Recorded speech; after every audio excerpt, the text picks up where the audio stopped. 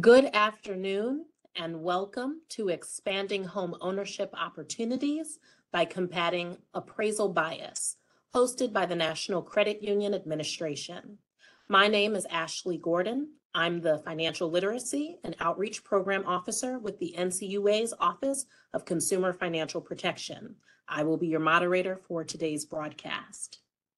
June is National Homeownership Month, a time when we recognize the importance of owning a home and its power to help families build and pass down generational wealth. In recent years, the Biden administration has taken action to remove barriers to home ownership, and one key area has been on appraisal bias. Appraisal bias refers to discrimination in the home appraisal process and may often lead to homeowners being assigned a lower value for their home based on race and other characteristics such as sex. Such bias, which is well researched and documented, limits the ability of homeowners to enjoy the financial returns associated with home ownership, thereby contributing to the racial wealth gap. Today's webinar aims to raise awareness about the federal government's efforts to combat appraisal bias and to expand opportunities towards home ownership. It will also highlight relevant resources for consumers and credit union professionals. Before we begin, please allow me to share a few administrative notes. Next slide. First, all attendees will be in listen-only mode. Second, if your volume sounds too low, check to make sure your volume is turned all the way up on your computer. If that doesn't work, you may have to plug in your external speakers. Third, closed captions will be available within the WebEx console. To enable captions, click CC, closed captions, in the bottom left of your console. Next slide. And I'll also just share a quick disclaimer with you. The views and opinions expressed are those of the presenters and do not reflect the official views of, nor should be considered an endorsement by, the Board of Directors, management, or staff of the National Credit Union Administration. Next slide. Now, please allow me to introduce today's speakers. First, we have James Wylie, the Associate Director for Fair Lending and with the Federal Housing Finance Agency. Shameka Sutton, Special Assistant to the Executive Director at the National Credit Union Administration. David Berenbaum, Deputy Assistant Secretary for Housing Counseling with the U.S. Department of Housing and Urban Affairs. And James Park, Executive Director for the Federal Financial Institutions Examination Council Appraisal Subcommittee. Welcome to all of you. Now, I'd like to welcome Associate Director for the Office of Examination and Insurance here at the National Credit Union Administration to provide opening remarks, Victoria Nahrwold. Victoria, welcome. Thank you, Ashley. I'm so pleased to be here with all of you. I appreciate your interest in today's webinar, like Ashley said, which focuses on raising awareness about the federal government's efforts to combat appraisal bias and expand opportunities for home ownership. I'd like to thank the NCUA's Office of Consumer Financial Protection for planning and coordinating today's session. I would also like to thank our participants from the NCUA, the Appraisal Subcommittee, the Federal Housing Finance Agency, and the U.S. Department of Housing and Urban Development for sharing their agency's role in promoting home ownership and combating appraisal bias. Home ownership remains a central part of the American dream and the primary contributor to generational wealth building and housing stability for millions of Americans. Yet throughout our history, barriers to becoming a homeowner have made the pathway less achievable. These inequities have limited access for Black, Indigenous, and other persons of color to the wealth building opportunities that owning a home provides.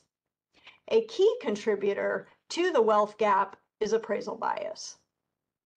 To address this challenge, the Biden administration created the one-of-its-kind interagency task force on property appraisal and valuation equity, also referred to as PAVE, to identify and remediate bias in the home appraisal process.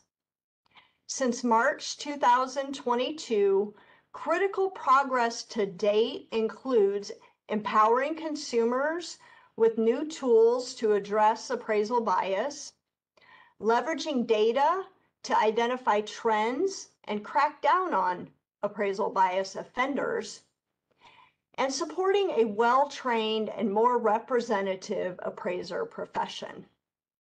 This month, the Biden administration announced policy actions to deliver on the PAVE Action Plan and ensure that every American who chooses to buy a home has equal opportunities to build generational wealth through home ownership. We've taken actions to enhance awareness of the appraisal bias issue. Earlier this year, the Appraisal Subcommittee held the first ever public hearing dedicated to the topic of appraisal bias. The hearing brought together federal agencies and industry experts to define the problem and discuss potential solutions. A second hearing was held recently in May to further this objective. We have leveraged federal data to increase transparency. The Federal Housing Finance Agency published its aggregate statistics data file and dashboards. These were the first publicly available data sets of aggregate statistics on appraisal records. Finally, in addition to the many actions achieved through the PAVE Task Force, we are especially proud of how much better understood the issue has become in just 2 years. During today's webinar, you will learn more about these federal government efforts to combat appraisal bias and expand opportunities for home ownership. You will also learn about relevant resources for consumers and credit union professionals. Thank you again for joining us today, and I will now turn the webinar over to Ashley. Thank you so much, Vicki. We appreciate your time. And I actually just want to make one quick correction because I realized that I made a mistake earlier. David Berenbaum is the Deputy Assistant Secretary for Housing Counseling with the U.S. Department of Housing and Urban Development. I just wanted to make sure that we clarified that before we begin. Next, we are going to introduce my colleague, Shameka Sutton, who will discuss recent rulemakings, industry guidance, and agency resources tailored to preventing and eliminating bias in home evaluations. Shameka, the floor is yours. Thank you, Ashley. And again, welcome everyone to an enlightening and informative discussion on the expansion of home ownership and appraisal bias. I am Shameka Sutton, Special Advisor to the Executive Director and Agency Representative for the PAVE Task Force at the National Credit Union Administration. Today, I will give a high-level overview of key provisions in the Interagency ABM Proposed Rule, as well as discuss key elements within the Interagency Proposed or OB guidance. The proposed rule and interagency guidance are deliverables of the Property Appraisal and Valuation Equity Task Force dedicated to ending bias in home valuations. The NCUA and other task force agencies work jointly to draft guidance and propose actions that will guarantee a safe and sound financial system and protect consumers. Next slide, please. While there was existing supervisory guidance on the use of ABM, the NCUA was not a party to the model risk management guidance. The NCUA monitors the model risk efforts of federally insured credit unions through its supervisory approach by confirming that the governance and controls for an ABM are based on 3 factors to include the size and complexity of the transaction, the risk the transaction poses to the credit union, and the capabilities and resources of the credit union. Next slide, please. The NCUA, however, is a party to the new ABM proposed rule, which is designed to ensure the credibility and integrity of models used in real estate valuations. Specifically, the proposed rule would implement quality control standards for AVMs used by mortgage originators in valuing real estate collateral securing mortgage loans. Quality control standards for the AVM models include a high level of confidence in the estimates produced by AVMs, protect against the manipulation of data, seek to avoid conflict of interest, require random sample testing and reviews, as well as account for any other such actions the agencies find appropriate. A significant compliance highlight of the proposed rule requires mortgage originators or secondary market issuers to adopt and maintain policies, practices, procedures, and control systems to ensure that AVMs adhere to specified quality control standards. For this proposed rule, the comment period opened on June 1st, 2023, and will remain open for 60 days thereafter. Next slide, please. I will now transition to discuss the interagency or OB guidance. A reconsideration of value is a request to the appraiser to reconsider the analysis and conclusions of a real estate valuation based on information not presented on the appraisal report. The ROV comes into play when an appraiser's opinion of value is not agreed upon by the parties involved in the transaction. The proposed guidance describes how financial institutions and credit unions may create or enhance existing ROV processes while remaining consistent with safety and soundness standards, preserving appraiser independence, and remaining responsive to consumers. Next slide, please. Here, you can see many highlights of the proposed guidance to include the differences of overevaluation versus undervaluation, an official definition for reconsideration of value, and actions a credit union can take to resolve valuation deficiencies. It is important to note the proposed guidance requires that appraisals are subject to review for compliance with USPAP standards, and the basis of any estimated value must not rely on any prohibited basis under the ECOA or Fair Housing Act. The comment period for the proposed guidance began on June 8, 2023, and will remain open for 60 days thereafter. In addition, the proposed guidance gives examples of actions to resolve valuation deficiencies. Such deficiencies can occur due to obvious mistakes like incorrect square footage, missing features, or the selection of comparable properties. The latter is stated as the leading indicator for victims of appraisal bias. Potential sellers and buyers assert their appraisals include or exclude comparable properties which impact the value of their home. However, when the value is refuted, these same sellers and buyers are not aware of options to reach a solution. As such, we will now explore examples of actions a credit union can take to assist members with reconsideration of value. Next slide, please.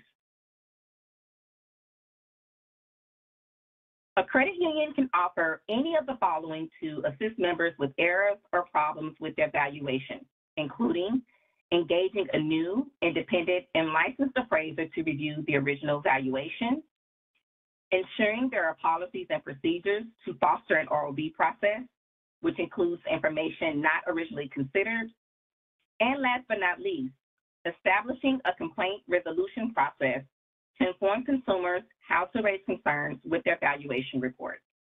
Next slide, please. I will now transition to discuss engagement with stakeholders and available agency resources related to appraisal bias and reconsideration of value. This federal initiative included cross-agency collaboration and NCUA engagement with the stakeholders, including state supervisory authorities, credit union members, credit unions, and their associations. Next slide, please. The NCUA made a considerable effort to ensure the path of combating appraisal bias was equitable, inclusive, and diverse as we engaged many stakeholders to receive feedback. In meeting with the Connecticut Department of Banking, the commissioner himself expressed concern with the curing process due to his personal experience of bias with his home appraisal. The department offered input and insight from the state perspective to propel the initiative forward. The NCUA also met with multiple property valuation firms to learn more about the details of the AVM technology and how data is used in models to alleviate any risk of bias. Some key features of advanced models include an automated selection of comparable properties. This is to remove any human discretion in the selection of comps. Zip code forecast, which is a projection on future value and purchase activity within a given area. And condition-informed valuation with the use of artificial intelligence. Other engagement included state trade associations and active participation in the PAVE task force. As a member of the PAVE task force, our principal and representatives of the agency participated in multiple hearings, testimony, and webinars to educate and highlight our commitment to this effort. Next slide, please. Finally, here you can see the many NCUA resources for this initiative, which include a website where we listed frequently asked questions related to home appraisals and the PAVE task force.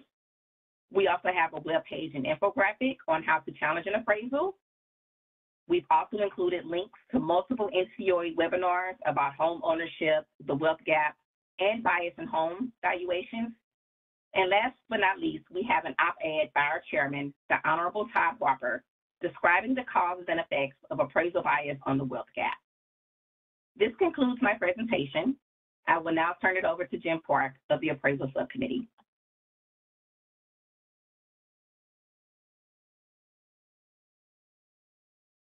Thank you, Shameka, and thank you to the NCUA for inviting me to be here and talk about this very important issue.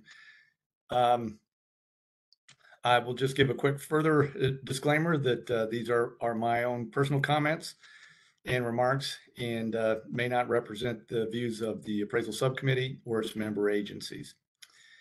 Next slide, please. So the appraisal regulatory system is completely unique. So I just want to take a couple minutes here to give a quick overview of how the appraisal regulatory system works and what it consists of in the United States. It's made up of three main players: the states, the private sector, and the federal government. So the private sector, which is probably the most unique aspect of the regulatory system, consists of the Appraisal Foundation and its two boards, the Appraisal Standards Board and Appraiser Qualifications Board. They have congressional authority to establish the minimum qualifications that appraisers have to meet in order to get a license or certification. So how much education, how much experience, and what the examination consists of. The Appraisal Standards Board writes the Uniform Standards of Professional Appraisal Practice, otherwise known as USPAP. Both the qualifications and the standards are issued to the states. The states, by federal law, are required to employ those standards in licensing real estate appraisers in their state. The states are the ones that are actually interacting with the appraisers. They're the ones that are determining whether they have the minimum qualifications to become an appraiser, and they also determine whether the appraiser is following the uniform standards. So they also have disciplinary action authority in case the appraisers are not following the standards. The states can exceed the standards. I'll talk a little bit more about that on a later slide, but they cannot go beneath the requirements set by the Appraisal Foundation's boards.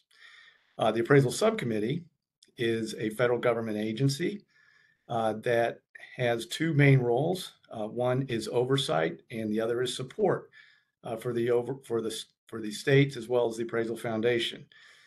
So we have oversight of the states, what I would call more of a classic oversight authority, where we audit the states, do a compliance review of the states at least once every 2 years to determine their level of adherence to the federal requirements. We have monitoring and review authority over the Appraisal Foundation, and we also provide grants to the states and to the Appraisal Foundation. Next slide, please.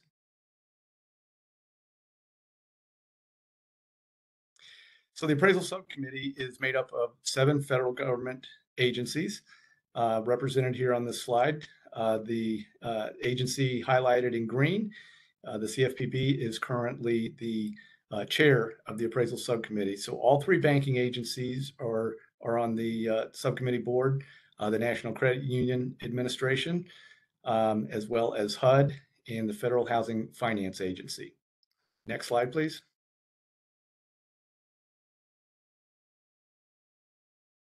So when the issues regarding appraisal bias came to light several years ago, the Appraisal Subcommittee took it very seriously, was very concerned about the lack of diversity in the appraisal profession, and the numerous reports in the media of Black homeowners receiving appraisals that they felt were low, and then after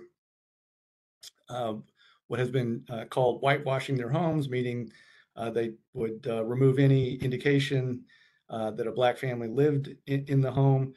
Another appraisal report would be obtained, and in several of these cases, that second appraisal report came out significantly higher than the original report.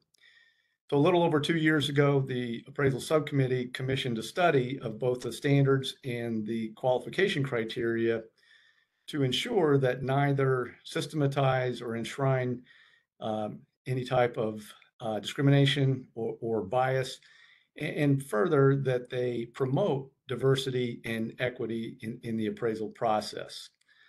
The National Fair Housing Alliance, along with Dane Law and the Christensen Law Firm, did the study, and there were several outcomes that I'll talk about in just a minute.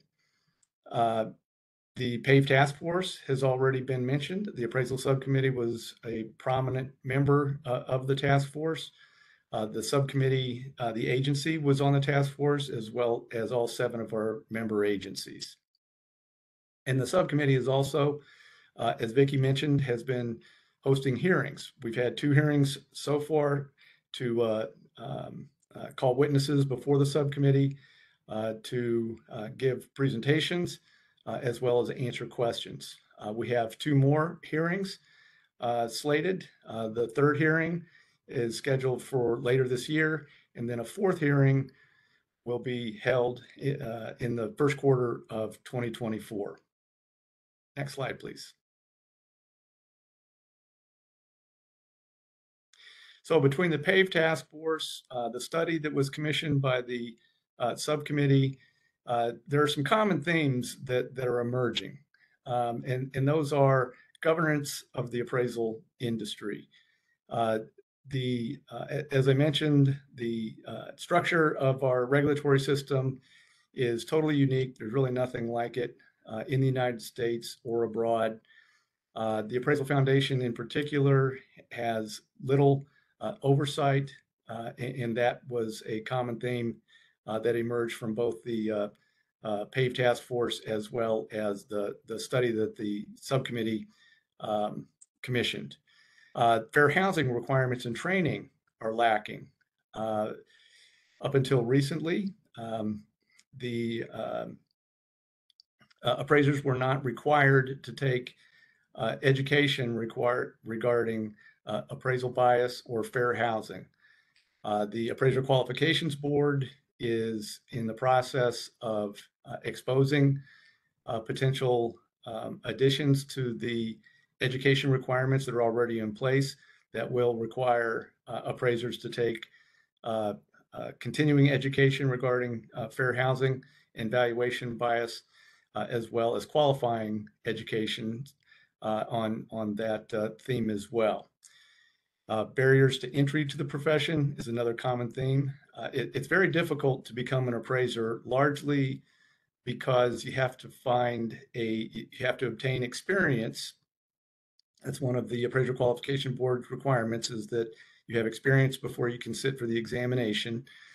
And in order to get that experience, you have to find a supervisor. So finding a supervisor can be extremely difficult. It can take individuals years to find a supervisor. And that has more than likely led to a lack of diversity in the profession, or at least been a major contributor to that. And then compliance and enforcement. There are some real enforcement issues in terms of how both at the federal level, and there are some enforcement and inconsistent in ways that the standards and qualifications are enforced at the state level as well. Next slide, please.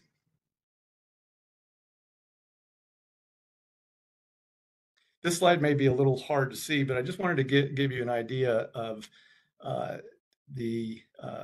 a dashboard that was created for the PAVE task force. This was created by the ASC staff, and basically it shows each state in the country. If you go to pave.hug.gov, you can see each state in the country by rolling your cursor over the map of the United States. The states will pop up and it'll show if that state has criteria that exceed the minimum qualification criteria promulgated by the Appraiser Qualifications Board. The reality is almost all states have some type of qualification criteria, what otherwise could be called barriers to entry to get into the profession. We will be updating this dashboard as states make changes. And one thing that we've discovered is a lot of the states don't even realize that their statutes and or regulations exceed the minimum qualifications. Next slide, please. I also want to highlight a real success we've had in terms of our grant program. And going back to this theme of the difficulty in finding a supervisor and getting your experience. The Appraisal Subcommittee provided, about 2.5 years ago now, the subcommittee provided a grant to the state of Mississippi. They had a serious shortage of appraisers, particularly in their rural markets. So Mississippi requested a grant in order to provide the training that's necessary to get the experience and become a licensed or certified appraiser. So it really defeated one of the biggest barriers to entry, which is finding that supervisor. In about a 9-month period of time, they were able to, the state of Mississippi was able to use those grant funds, train 13 diverse individuals who are now, I believe all of them have passed the exam and are now practicing appraisers. So I think it's a real win for all concerned. Next slide, please. So this final slide is just my contact information, and I mean this sincerely. Jot this down, take a picture. If you have any questions, my virtual door is always open. So do not hesitate to reach out, and I'll be more than happy to answer any questions that I can. Thank you again to the NCUA for having me. And now I'll turn it over to James Wylie, the Associate Director of Fair Lending at FHFA. Good afternoon, everyone. I'm James Wylie. I'm the head of Fair Lending at the Federal Housing Finance Agency. First, just let me say thank you to the NCUA for hosting this event and inviting me to speak. And let me also note that my comments today reflect my own views and not necessarily those of the FHFA. Next slide, please. So before I get into the details of my presentation, I want to talk a little bit about what FHFA is. So we're the regulator for Fannie Mae, Freddie Mac, and the Federal Home Loan Banks. Now, these are secondary mortgage market institutions. And so importantly, we don't regulate the primary mortgage market.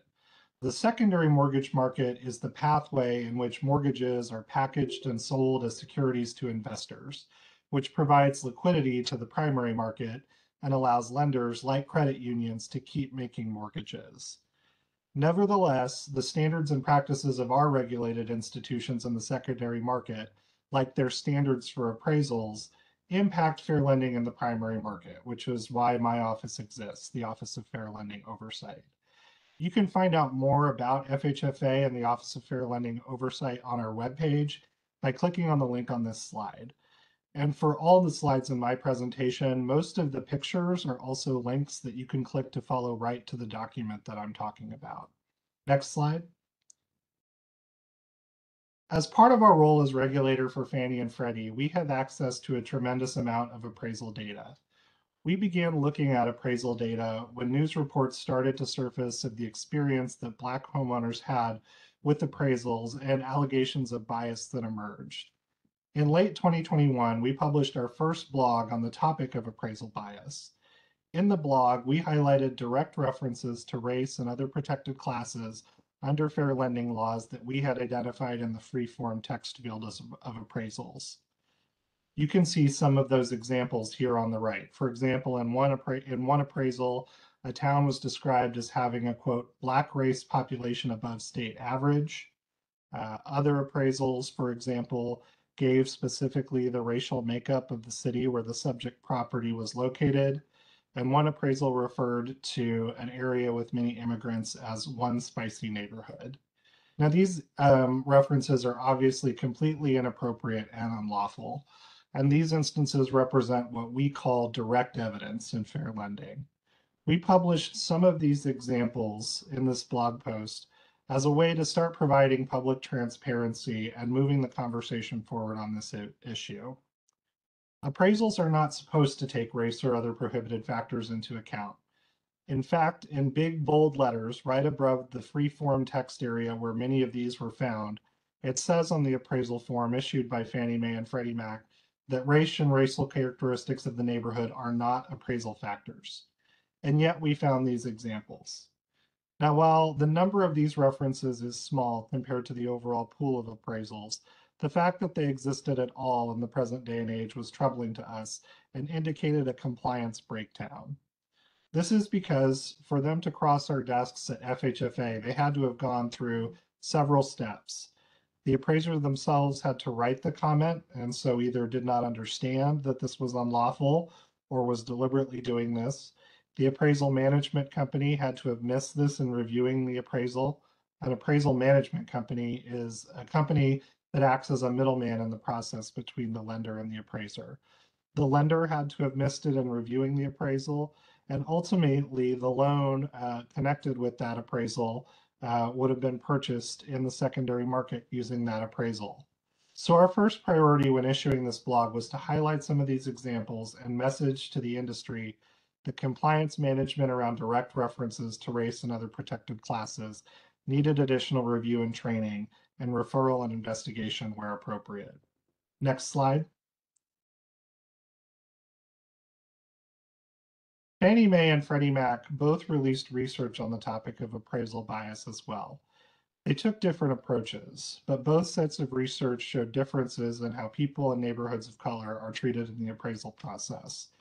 Freddie Mac's research focused on the fact that appraisers tend to value properties below the contract price of the property more often in Black and Latino neighborhoods, even when controlling for other explanatory factors, including neighborhood income. Now, we know that not every property should be appraised at the contract price, and that is one of the protections that independent appraisers offer, is identifying when a property does not support the transaction price, so the consumer does not overpay for it. Yet we clearly see in the data that even controlling for numerous factors, there is still a patterns where homes in neighborhoods of color are valued less more often. The Fannie Mae research used an AVM or automated valuation model as a benchmark instead of the contract price. It identified that white borrowers in neighborhoods were more often favored and overvalued by appraisers compared to the AVM. And there were also distinctions between how white and Black borrowers tended to be treated within Black neighborhoods. We encourage you to check out the research for yourself, and we hope that the research, along with the data that I'm about to discuss, help researchers and the public continue to explore this topic. Next slide. One of the primary ways that we at FHFA are working to combat appraisal bias is through the release of public data. You might be familiar with the Home Mortgage Disclosure Act, which is a set of data about the mortgage market that is released annually that shines a light on practices in that market and allows all stakeholders to see issues and correct them. We have begun releasing public appraisal data for the first time, and we hope that this release helps do the same thing for appraisals that HMDA data has done for the mortgage market more generally. We've released data going back to 2013, and we update this data currently quarterly. We're planning our next update for the end of this month. We also sometimes release new statistics and data fields with the updates as we continue to work toward providing more public transparency in the appraisal market and on appraisals.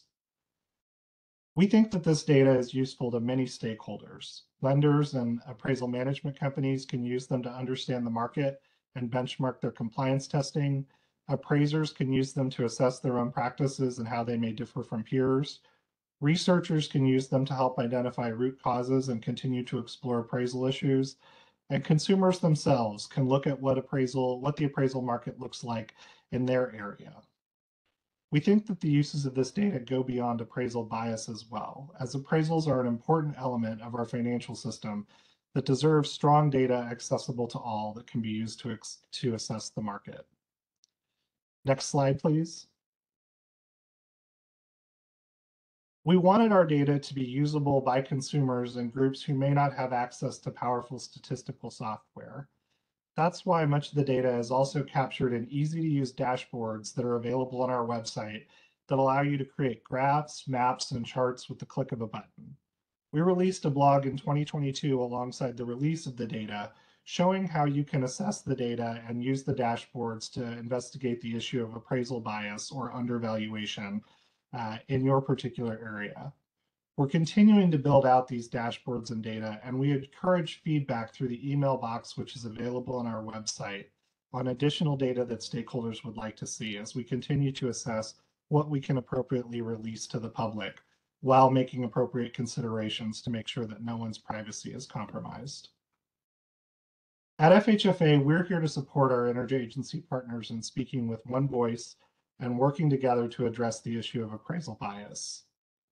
We want to provide a transparent and fair appraisal market that works for everyone. And we're going to continue taking action and working with all stakeholders to address the issues that we see. Appraisers, lenders should be knowledgeable about appraisal bias and know how to prevent it with compliance and training. When they do receive a complaint from a consumer, they should know how to handle it properly. And when a consumer needs to file a complaint with the state or federal agency, those agencies should be knowledgeable on how to handle it and have access to the information they need to address it. All of these stakeholders, including the consumer, should have access to public, transparent information into how the appraisal market is operating. Thank you, and I'll now pass it over to David Berenbaum.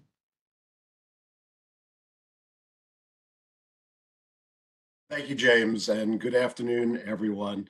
I want to thank the NCUA for inviting HUD's Office of Housing Counseling to speak with everyone today.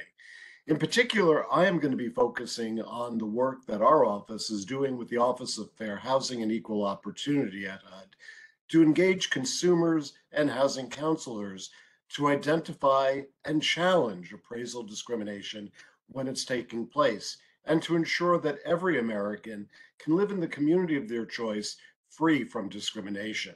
Let's move on to the next slide. For those of you who are not familiar with HUD's Housing Counseling Program, there are over 1,500 HUD-approved counseling agencies across the country. They are all private, not-for-profit 501c3s, and they employ over 4,000 HUD-certified housing counselors. That is a new certification requirement that was mandated from the Dodd-Frank financial reform law. Each year, the program touches over 1 million consumers, and as well, our office is responsible for ensuring best practices and compliance among all of the programs across the nation. One of our priorities is to ensure that grant funding of our agencies goes to qualified, high impact organizations with a focus on reaching low to moderate income communities and diverse markets across the country.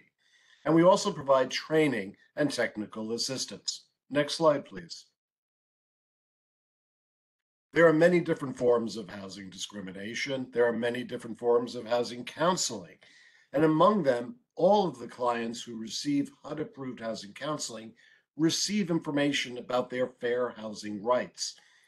It's not surprising that, of course, over the past few years, a very large percentage of our sessions each year have been to help consumers move beyond the pandemic, whether it was to avoid foreclosure or to avoid eviction.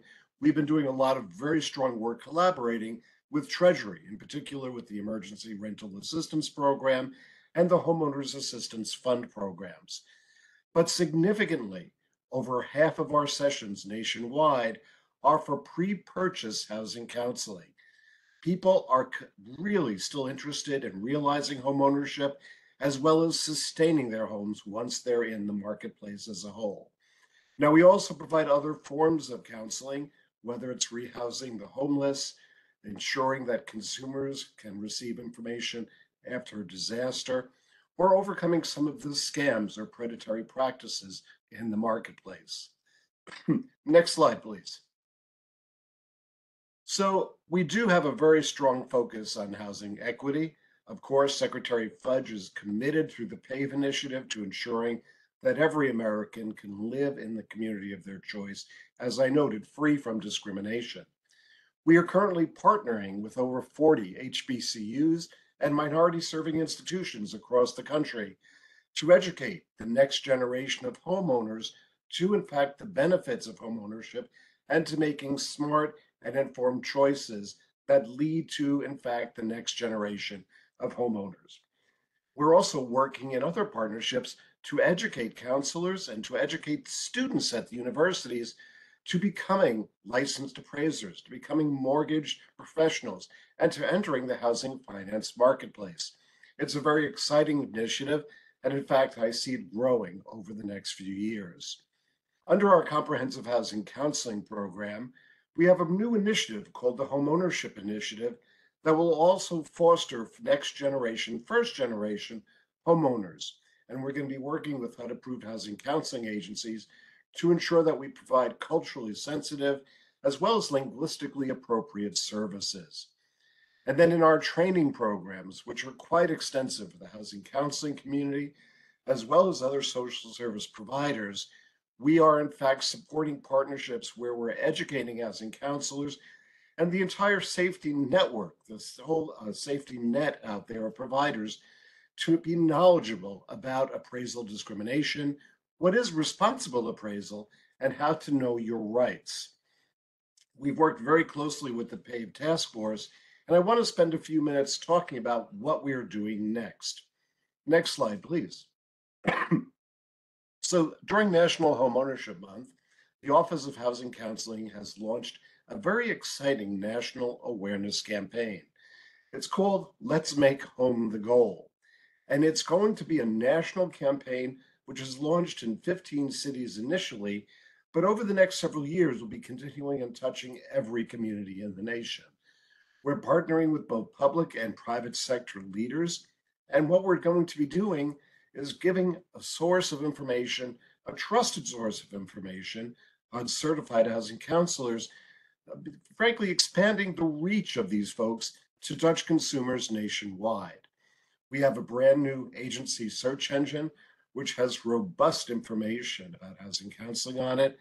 And that's available both via toll-free number, where in fact, there are interpreters available in close to 300 languages, as well as a modernized internet search tool where there's robust information about the role of housing counselors. And in this campaign, we're going to be using consumer brochures and posters, flyers, as well as lots of other collateral in multiple languages to educate consumers not only to their home ownership opportunity and rights, but also to the appraisal issue. The Let's Make Home the Goal campaign has launched marvelously on Reddit and in social media, and we look forward to expanding it with your support. Next slide, please. Our overarching goal is to increase our reach from serving 1.2 million to 3 million or more consumers over the coming years. But more importantly, that we're creating a well-informed, responsible group of homeowners who are ready to, in fact, enjoy the benefits of living in the housing of their choice. This is particularly important both at time of purchase as well as time of sale, because homeownership remains the most significant method of creating intergenerational wealth, as well as having low to moderate income consumers join the middle class. Next slide, please. So, PAVE and our priorities. First, I'm very excited to share with you that we are working with both the public and private sector leaders in the housing counseling community, who over a decade ago created the industry best practices for homeownership education, what's called the NCHEC. And we're going to be working with NeighborWorks America and facilitating discussions with industry leaders to update those standards to include responsible appraisal, and also to ensure that housing counselors and other providers nationwide have the ability to really educate consumers to the resources and the choices that are available to them so they can responsibly approach homeownership, and if unfortunately they encounter appraisal discrimination, to overcome it. As well, we're working with the Office of Fair Housing and Opportunity to do collaborative consumer education. It's already begun. We're doing meetings across the country with the housing counseling community. We're doing webinars, and we're also asking all of our training grant program leaders to do training in their own communities. As I noted earlier, under the HUD Housing Counseling Program, fair housing is a covered or mandated area that we cover. And so we're really taking quite a bit of time to ensure that our consumers have the information they need, and as well resources made available to them that should they encounter some form of discrimination, they can speak with a Fair Housing Initiatives Program agency, their state or local human rights commission, or file a grievance with HUD FHEO or some of the local appraisal boards across the country. The basic rule of thumb will be an expectation of fair and responsible appraisal and zero tolerance when discrimination is encountered. Now, we're also going to be incorporating appraisal knowledge and information, the whole appraisal discrimination issue, into the counselor certification exam. Quite candidly, it's a very challenging exam already, but we do recognize it's important to keep it fresh and updated. And every year we are updating the exam to reflect new methodologies, new approaches, new best practices, including the recent PAVE announcements that are underway. And so this will be a component of future HUD certification for counselors moving forward. Now, besides the appraisal training and the continuing education that we do to HUD certified counselors, we're also focused on related social service providers, legal service providers, and other not-for-profits, because of course, many people approaching housing counselors are presenting many risk factors. It could be a nutritional issue, it could be a health issue, it could be a sexual harassment or related issue, and so on. And so we want to be sure that all of our providers in our network and all of the groups that they work with are very well briefed on this issue so that they also can support consumers and work with lenders as well as real estate professionals to identify and overcome the issue whenever they can. And last, our office participates in and sponsors a host of industry conferences and webinars and training. We do that, for example, like we're doing with the agency, our brother and sister organizations with the NCUA today, but also we do it with the CFPB and a host of other trade associations throughout the year, because we want to make sure that all of our stakeholders have the information they need, again, to address this issue. Next slide, please. And with that, I'll wrap and say thank you. The Office of Housing Counseling is here to be a resource to you, both as a gateway to all of my colleagues at HUD, but also if you're interested in working with HUD certified housing counseling organizations in your own community. Many of our agencies are already actively working with NCUA members, and I applaud that, but there's a lot more that we can be doing to bridge the homeownership gap together. Thank you so much, and I'll turn it back to Ashley Gordon now. Thank you so much, David, and thank you to all of our speakers for their insightful presentations. Next slide. Oh, we're on it. Sorry. Thank you. As we close out today's webinar, I'd like to just highlight a few of the resources that we offer on mycreditunion.gov, which is NCUA's consumer-facing website. These are resources that you can share with credit union members and staff, as well as just the general consumer audience related to property appraisals and bias in the home valuation process, so PAVE. Check out our recent video, which you can share on your social media and on your websites, as well as an infographic that we've developed on how to challenge inaccurate home appraisals. As well, we encourage everyone to sign up for our financial literacy and outreach newsletter when you get to our website as well. Again, thank you so much for your time. Today's webinar is going to be available on NCUA's YouTube channel within the next couple of weeks. And we're also going to make sure to send out a readout to all of our attendees of today's discussion via email so that you have the resources and links that were discussed. I know James Wylie mentioned some links in his presentation, and we'll make sure that you all have access to those. Thank you very much. We're going to go to our final slide and say thank you again to our speakers and thank you to all attendees. And we hope that you have a great day. Take care.